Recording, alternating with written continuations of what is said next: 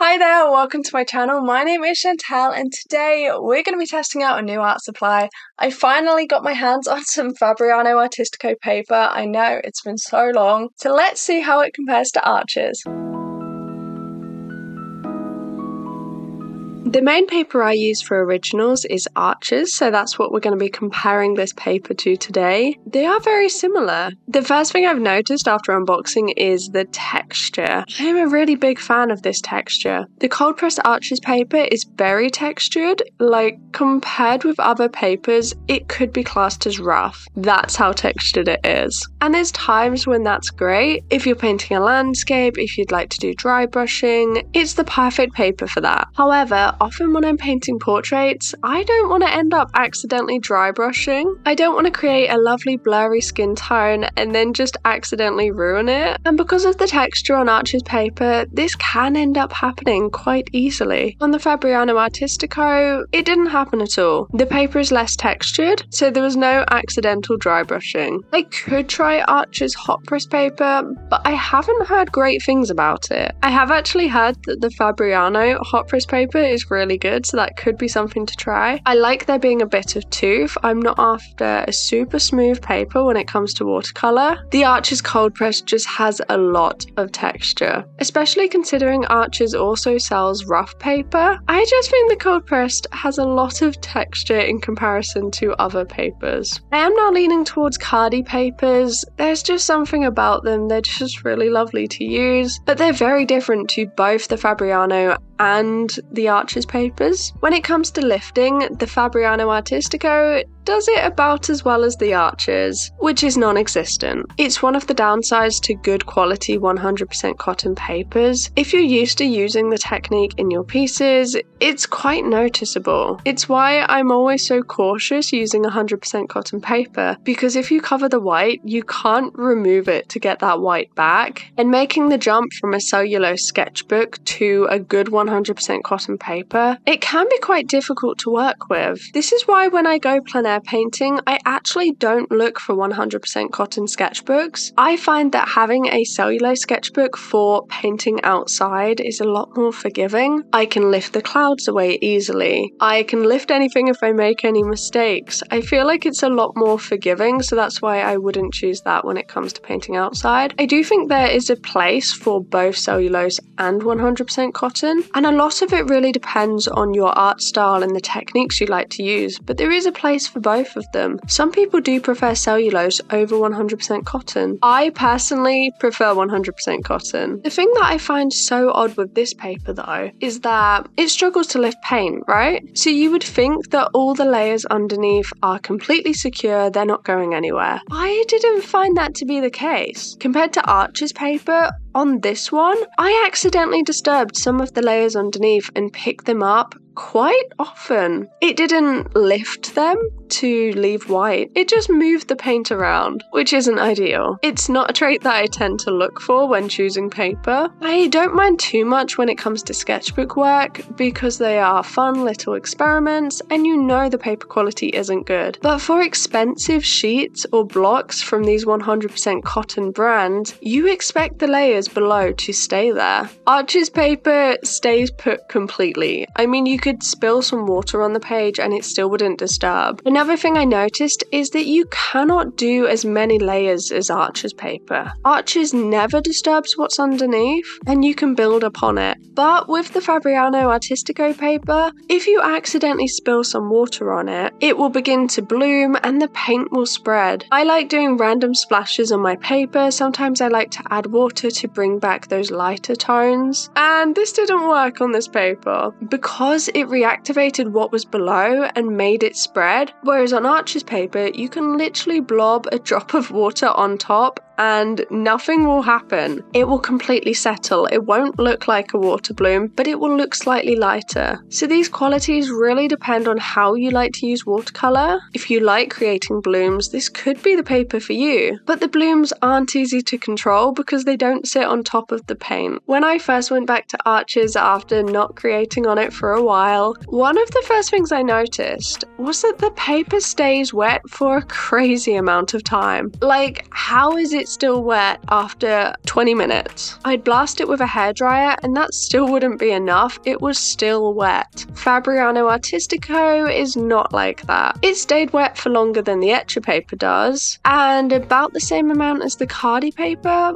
but nowhere near as long as Arches. It really depends on what you're after and if you're working with a lot of wet on wet, but this could be a problem if you're used to Arches paper, make the move over to this one and are expecting the same drying time. Personally, for my art style, when I create very loose wet on wet pieces, the Arches paper is perfect because it will stay wet for that entire length of time, but when I create characters in my character design series, usually I build up lots of layers and that first layer takes so long to dry that I have to use a hairdryer every single time, so it really depends on your style. I will say though that the paper is slightly bigger than what I'm used to, so that could also be a factor here. I did notice when using my very big Arches paper before that did dry faster, so it could have been a factor. We mentioned it a little bit earlier, but there is also a really big positive.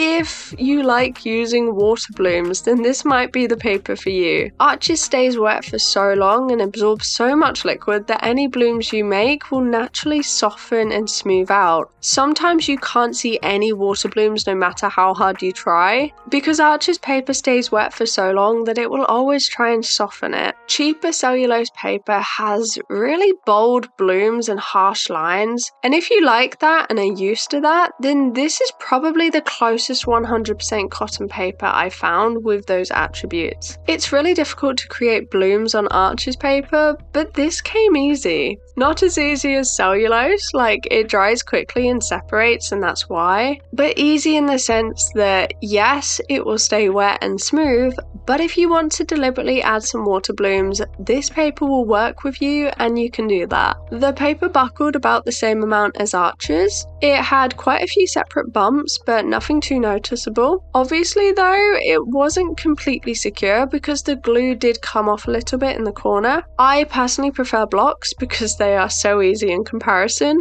You grab them and go. You don't need to worry about taping and carefully removing the tape. It's so easy. In future, if I make more originals or commission, or if I was to make a Patreon in future and have an originals tier, I would probably make the switch over to only buying individual sheets. Right now that's not essential since I don't get through very much paper. Most of my work is in sketchbooks really, and it's only for originals that I'll crack out the fancy paper. Colour pencils were not easy to use. The texture really came out and it didn't glide over the paper. I wonder if hot pressed might be better if you use a lot of colour pencil in your work. I was adding eyelashes and I just couldn't get the fine lines I was after because of the bumps in the paper texture. Arches is similar though, and this does tend to be a cold pressed issue. That being said, I painted a portrait recently and added the eyelashes with colour pencils, and the lines were a lot more precise on Arches paper. Another thing to note is that the glue around the Fabriano Artistico paper goes around every edge except for one corner, the top left. To remove Arches paper from the block, the gap is on the longest side on the left right in the middle, so it doesn't hinder working on the paper at all. Whereas because this paper is literally in the corner, because it's exposed, when you're painting it can lift up. This can affect your watercolor, it can move the paint around and create pooling. Arches paper also uses a thick black glue that is very noticeable and secure, with only that tiny gap in the middle where you place in your knife and open it up. The Fabriano glue is clear and doesn't seem as thick. When you compare that the entire corner is cut out, it seems a very